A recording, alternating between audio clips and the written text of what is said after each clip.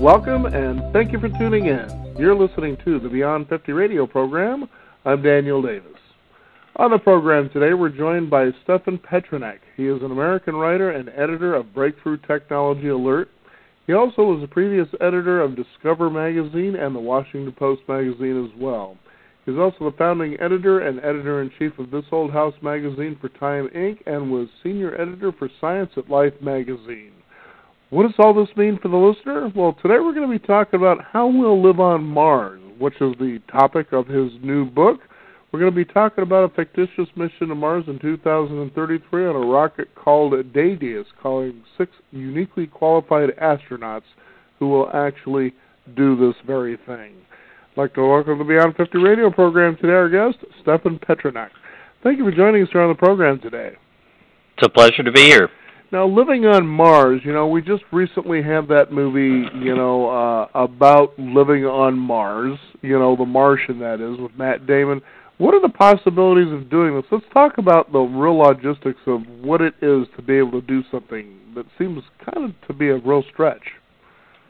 Well, there are two things involved here. One is going to Mars and exploring Mars with humans on the surface, and the other is sending people to Mars to live there permanently.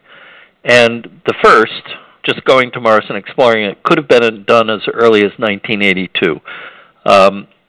Wernher von Braun, who was responsible for building the Saturn V rocket, which was the largest machine ever built at the time and probably the most magnificent, Wernher von Braun was beating on the door of Richard Nixon and walking the halls of Congress as the Apollo program came to an end in the late 70s, saying that he could put humans on Mars in the early 1980s. And instead, Nixon decided to build a space shuttle. The cost of the space shuttle was astronomical. We did 135 flights, and they each cost about $1.5 billion apiece. If we had 1/4 of that money, we would have to spend on getting people to Mars. We'd have them there already. The thing that's important to remember about getting humans to Mars is that we have had the technology to do this for at least 30 years. This is not rocket science anymore, so to speak. This is all known technology to do it. But the second part of this, which is living on Mars, is far more complex and far more costly. But it's mostly about money. It's not about technology. We have the technology to make what we need to live on Mars, and Mars has the resources for us to make what we need to live on Mars. Now, I think it's really interesting when you think about the technology that's involved to live on Mars. But first of all, let's talk about from Earth to Mars. What does it take? What is the time does it take to get from the Earth to Mars itself? Well, right now with conventional rocketry, it's about a 240-day trip, about 8 months. It's a long trip in a tight container, and the psychology that's involved in that is probably significant. But it's not a particularly dangerous trip.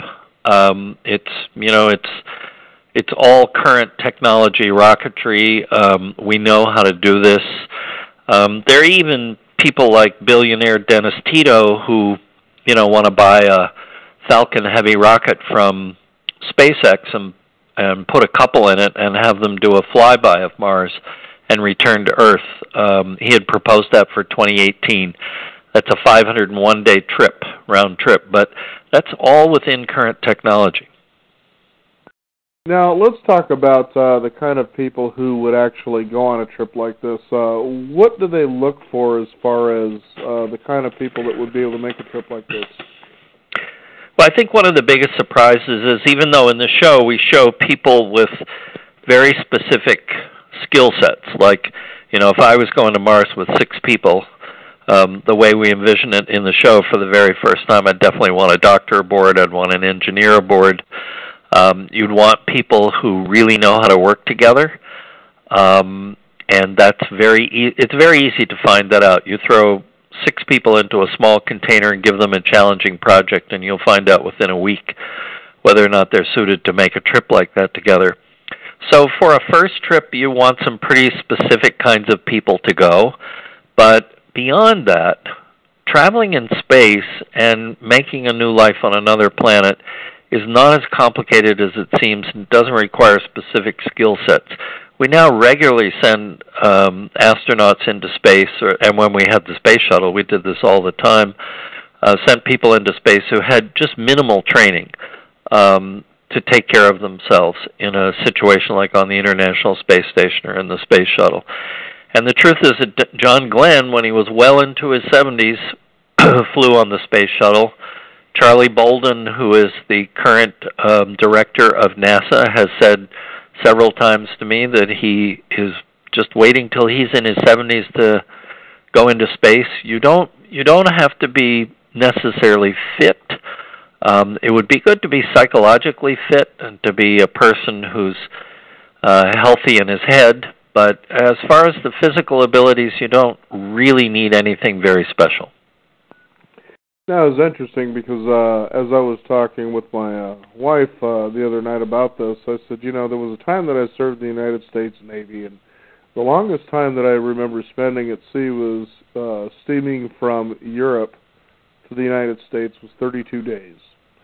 And that was pretty rough. 32 days, you're out at sea, you pretty much don't see anything. You're excited if you see a bird after a while.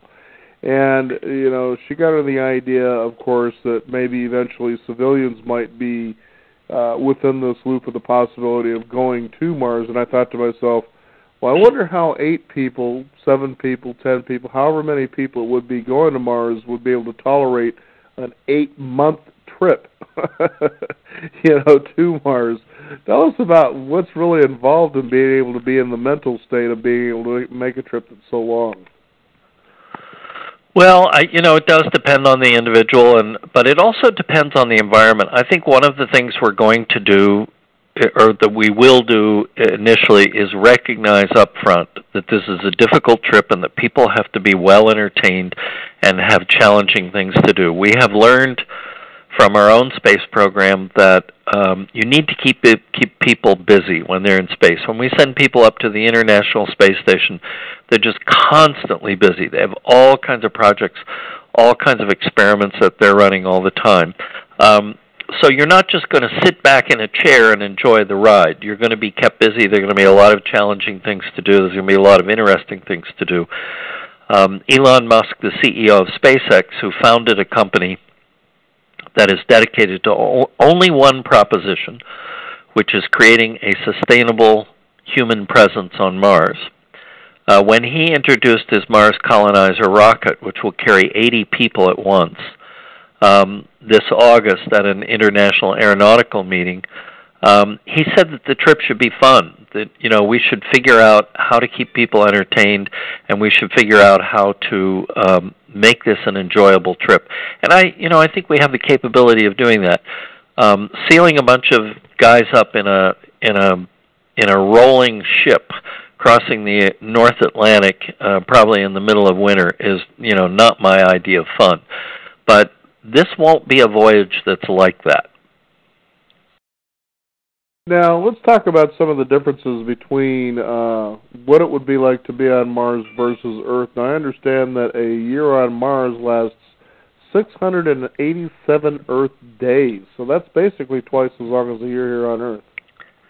Yeah, the way to look at that is that summer lasts twice as long. And actually, there you go. Actually, Mars has an elliptical orbit, so depending on whether you're in the northern hemisphere or the southern hemisphere, you can actually have a longer summer and a shorter winter. And I actually think over a period of time we'll probably establish 2 major locations on Mars where people live, and they will actually migrate from one to the other because there's intense cold on Mars, and you want to spend as much time in summer as you can. So a year on Mars is twice as long as a year on Earth, but a day on Mars is only 39 minutes longer than a day on Earth. So it's 24 hours and 39 minutes. So Mars time and Earth time are not really that different on a day-to-day basis. Now, temperatures are pretty interesting here, as I understand at the equator, that it would be about 75 degrees is a high temperature, but it gets as low as minus 100. Boy, that's quite a difference there. It even gets colder than that. It can get down to minus 150 at night. Yeah, it's a little misleading to say that, the temperature at the equator in the middle of summer, I should point out, on kind of an ideal day could reach about 70 degrees Fahrenheit. Because actually, if that's very close to the surface, where you're getting some radiant heat from the surface itself. If you go up 10, 15, 20 feet, it's probably half that temperature. So it's not a lot of warmth, even on a perfect day in summer. It's a cold place. There's no question about it. But Antarctica is many times and many days equally as cold. And on Antarctica, because Earth's atmosphere is 100 times thicker than Mars, you get cold winds, which, as we know, that's why we have something called a wind chill factor to really tell us how cold stuff is. So the atmosphere on Mars is so thin that even a 200-mile-an-hour wind would hardly push against you. So you're not going to have that kind of effect from it. And but you will, it's a harsh place to live. There's no question about it. And until we can terraform the planet and begin to warm it up, which we can actually do with current technologies, then you're going to live indoors most of the time. And you're going to live shielded from the high radiation exposures that you get on the surface. It's going to be kind of an underground indoor life. But that's exactly what we have in Antarctica, too. And a lot of people seem to like it there and really kind of thrive on the challenge of living in a severe climate. I mean, to be perfectly honest, I don't know if you've ever been to Minnesota in February, but it's so cold, it's almost unbelievable. And it's cold because it's wet, because there's a lot of relative humidity, and there's a lot of wind. It's not just the temperature. So I don't really think it's going to be quite as bad as it seems on Mars, and eventually we will terraform the planet and begin to warm it up, and it will begin, it's really conceivable that within 100 to 200 years you could make at least around the equator, or maybe 10 degrees north latitude, 10 degrees south latitude, in a band around Mars. You would have running water during the day. You would have lakes, you would have streams, you'll have snow, you'll have rain, and you'll have a climate that's pretty much like British Columbia. Now, I understand that there's something like a million or more cubic miles of water, and you talk about terraforming Mars. What would, or how long would something like that actually take once we started it? What would be involved? The time is equal to the amount of money you're willing to spend. One of the quickest and, in a sense, easiest ways to do it, but also one of the most expensive, is to build a very large solar mirror. And this is basically kind of like a solar sail. It's an incredibly thin piece of fabric that's shiny on one side, sprayed with aluminum, and you would put it in what's called a stay-tight orbit, which kind of holds it in one place on Mars, and you would just angle it so that the sun's rays hitting it would reflect on the South Pole or the North Pole, where there's incredible amounts of frozen carbon dioxide. And it's not very frozen. It's just a few degrees below the temperature required to freeze it. So just a temperature rise of 5, 6, 7, 8 degrees by using this kind of solar sail, this kind of solar mirror, just focusing it in the right place, just a small temperature rise would release incredible amounts of carbon dioxide into the atmosphere, which would begin to create a runaway greenhouse effect.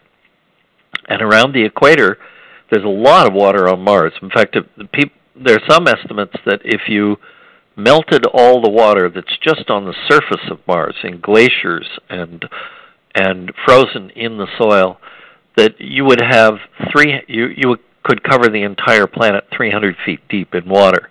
So there's a lot of water there, but it's all frozen. So if you start heating the planet up just a few degrees and you get this runaway greenhouse effect, you would start having running water in areas around the equator very, very quickly. Now, that could happen in as little as 30 years, but it's very expensive to do. My guess is it's going to be 100 to 200 years before we do that because the cost is so high. Now, it's interesting, too, to think about the fact that also on Mars that it's pretty much, as I understand, 95% carbon dioxide. Now, that would take some doing to be able to have people live on a planet like this because of what we require, which is oxygen and nitrogen. Now, talk about how they would be able to solve something like that. Well, there's some major problems living on Mars. I mean, you have to have food, shelter, clothing, and water to live on Earth. You have to have food, shelter, clothing, water, and oxygen to live on Mars. NASA has invented a machine that's dubbed MOXIE, MOXIE, that was invented at MIT, and it's kind of a reverse fuel cell, and it can suck in the Martian atmosphere CO2, which is CO2 is carbon and 2 oxygen atoms, and those oxygen atoms are much, much bigger than the carbon atom. So CO2 is actually 72% oxygen. And once you strip off the carbon atom, you have a very breathable kind of environment. So we have a machine that can do that, and in fact, a very small version of that machine is going up on the next Curiosity rover in 2020 to Mars, and it will make enough oxygen. It's going to be a test, but it is expected to make enough oxygen, and it's a little box, to keep one person alive indefinitely. So we can do this. We really have the technology for this. Now, converting an entire atmosphere that is now 95, 96% carbon dioxide, converting an entire atmosphere to a breathable atmosphere for humans, and humans can't breathe more than 5% carbon dioxide or they begin to pass out.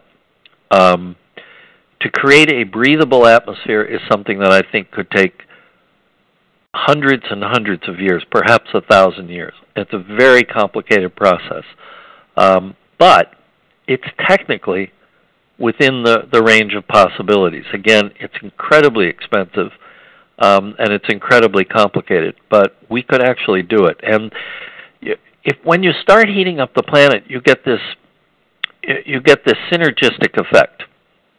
When you start having flowing water around the equator, all of a sudden you'll have water vapor going into the Mars atmosphere, which will make it even thicker, which will warm it up even more. So there are a lot of nitrates in the soil in Mars. There are ways to heat that soil up so that it releases the nitrates, which are nitrogen. 78% of what we breathe on Earth is nitrogen. It's an for us, it's a basically inert gas. But we breathe about 21-22% oxygen. So we're going to need a buffer gas on Mars as well, and that probably will be nitrogen. When you heat the planet up and you have running water, you'll actually be able to grow crops outside, because as it turns out, all the plants we know of love carbon dioxide, and with very minor genetic modifications, they'll be able to suck in the carbon dioxide and release oxygen just as they do on Earth. If we killed all the plants on Earth, humans would be dead very quickly, because so much of our oxygen supply is actually created by plants. So it's something that can be done, but it is the longest-term problem on Mars. I think for hundreds of years, when people go outside on Mars, they will wear a very simple, small breathing device that may cover their mouth and their nose. But other than that, we will be able to terraform the planet, so it's a pretty livable place. Now, one of the things, too, when it comes to extracting water, you were talking about a water vapor absorption reactor in your book. Tell us about what that is. Mm-hmm. Well, it's a very simple device, and actually something quite like it is in use in lots of buildings in the United States and around the world. It's basically a dehumidifier. So there's a mineral that exists in large quantities on Earth and also on Mars called zeolite. And when you put a bed of zeolite in a box and you put a fan at one end and you just blow some of the Martian atmosphere across the zeolite, it absorbs water like crazy. And then you just squeeze it and you have all the water you want to drink. I mean, you would probably distill it after that, but that's a very simple process also. And it turns out that the Martian atmosphere is 100% humid about 50% of the time. So most nights on Mars, the atmosphere is extremely humid, almost ready to become a fog. So WAVAR will be able to deliver in the short run, before we learn how to drill into the Martian soil far enough to find actually running water below the surface, which probably exists in a lot of places, just as it does on Earth. Until we get to that stage of development, the WAVAR machine will provide all the water we need. Now, it's really interesting as you talk about, terraforming and, of course, oxygen being the challenge. You need the water. Now, and growing plants here, what are the probabilities of being able to start doing something like this as we are able to land on Mars? I think we'll grow plants from day one, but we'll grow them in a modified greenhouse kind of environment. I don't think we'll actually have what we think of as traditional greenhouses where they're open to sunlight but enclosed. The plants have to exist in a greenhouse environment. They have to exist they don't have to exist in the same kind of pressure that we have on Earth, which is 15 pounds per square inch, but they probably have to have about 5 pounds per square inch. We know that the Martian soil, which is called regolith, is very similar to a product most of us are familiar with, which is kitty litter. And cat litter is a clay that absorbs water regularly, absorbs water easily. It's a clay called smectite, and most of the Martian soil is this clay.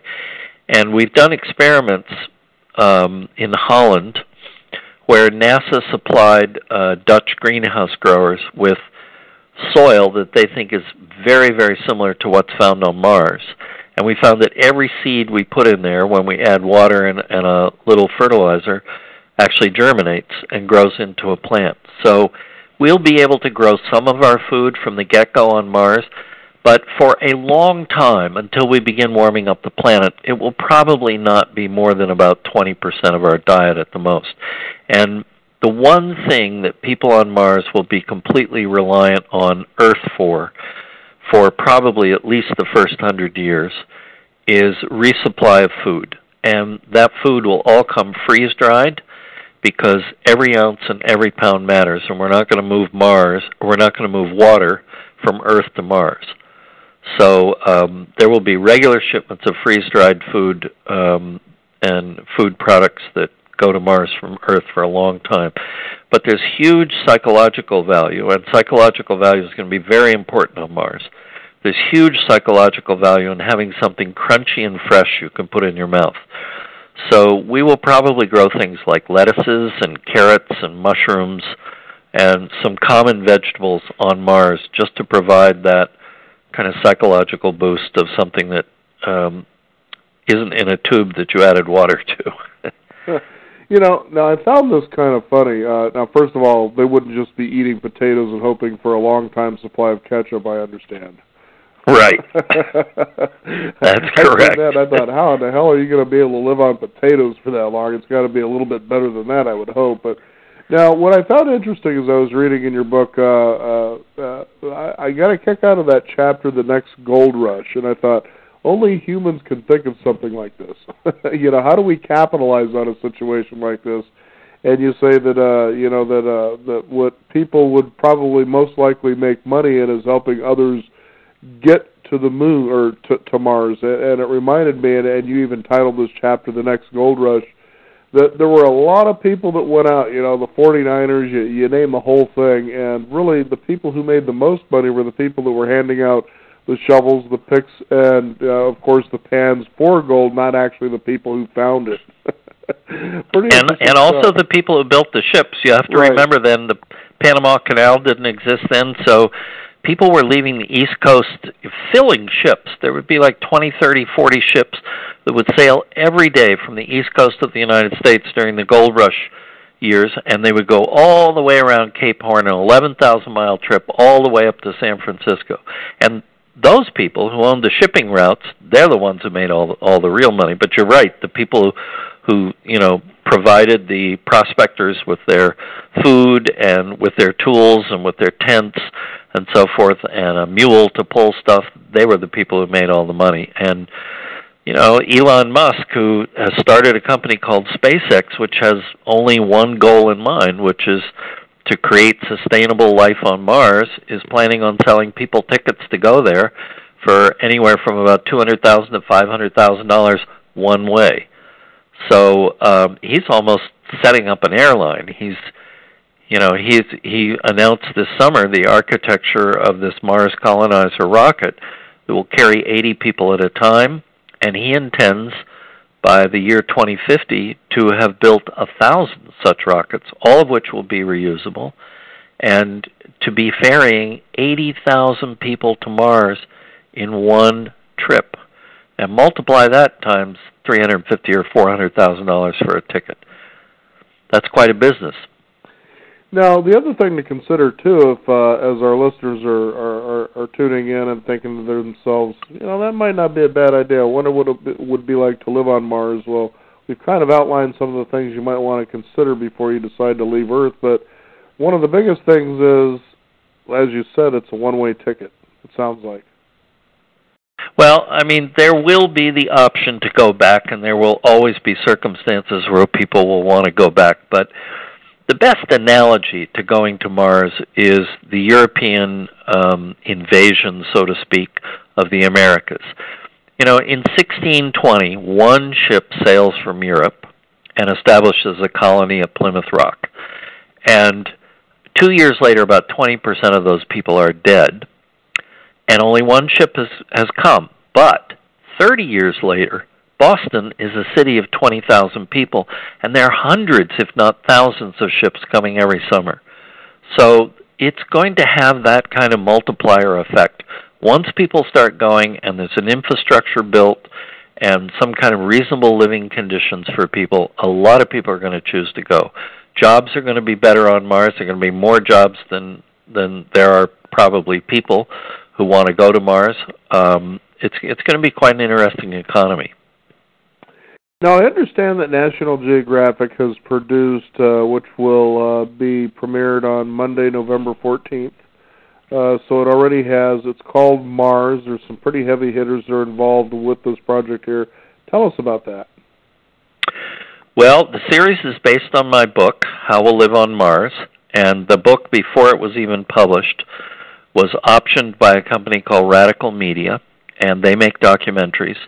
And our thought initially was that, this might be a 1 hour, maybe at the most a 2 hour series. It would go to Netflix or go to HBO.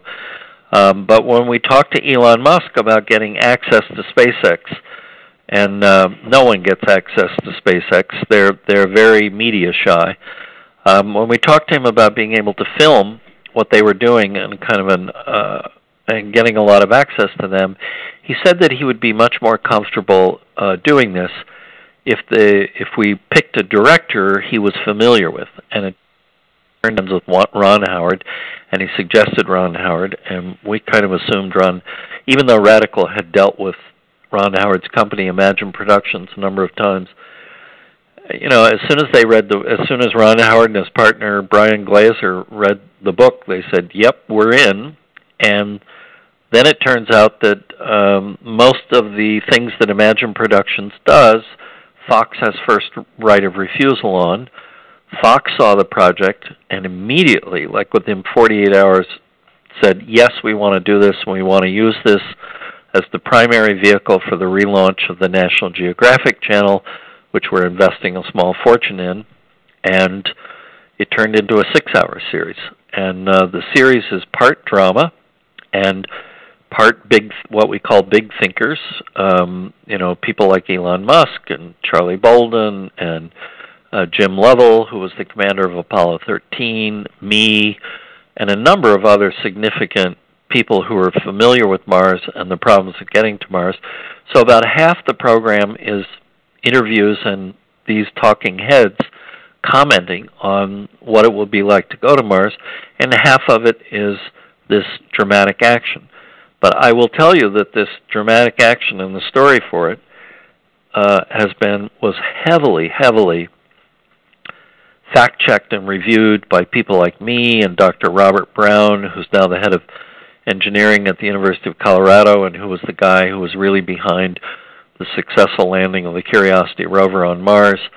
A lot of very significant people looked at every single script, and, I remember marking up my copy and saying, no, you can't say this, no, you can't say that, no, you can't do this, but you could say this, or you could do this.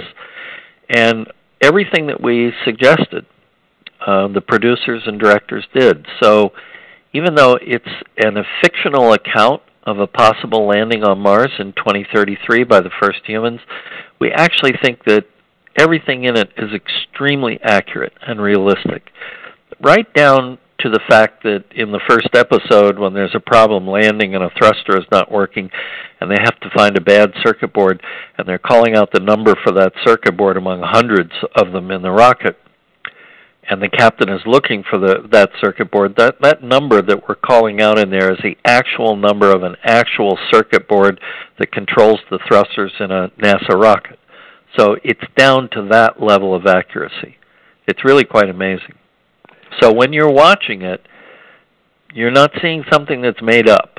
You are seeing something that we can't be absolutely certain is true because it hasn't happened yet, but it's everybody's best guess of the way it would actually be. So how soon do you think it'll be before the first civilians actually land on Mars, should they decide to do this?